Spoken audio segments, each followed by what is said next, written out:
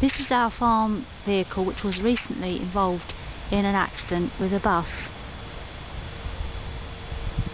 As you can see, the spray arms protrude slightly wide of the vehicle itself, but these are clamped in position by a large metal bar. They are unable to swing out unless hydraulically moved from inside the cab. The spray arms are unable to come loose. As you will see, there is a metal bar holding the spray arm firm against the vehicle. Even if this spray arm were to have come clear, bypassing this metal arm, it cannot swing out to the right of the vehicle without being hydraulically moved.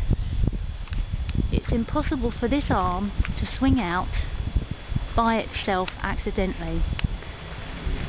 My driver says that the bus driver approached his vehicle from behind, not allowing enough room as he overtook. Consequently, this arm was caught inside of the bus and was literally torn to one side as the bus overtook. We maintain that what the witnesses saw was this arm being pulled by the bus as the bus overtook, not the arm swinging out as was stated in the witnesses' statements.